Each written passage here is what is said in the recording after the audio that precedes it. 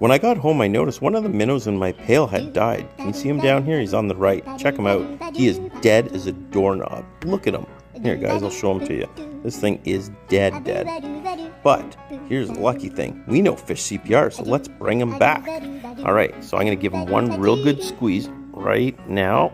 Now I'm going to do a whole bunch of taps. 1, 2, 3, 4, 5, 6, 7, 8, 9, 10. Give him a little blow, some oxygen. Okay, now give him a little squeeze and just jerk him in the water a little bit, and hopefully his heart starts. Oh, there he goes. He's flicking. All right, he's going. Hopefully his heart keeps beating. If it stops, I'm gonna have to do CPR again. If he keeps swimming, he should be okay. I'll just have to monitor him throughout the night. I want to see him go upright. If he stays sideways, I'm gonna have to do CPR again. Nope, he's upright. Yay, fish CPR works again.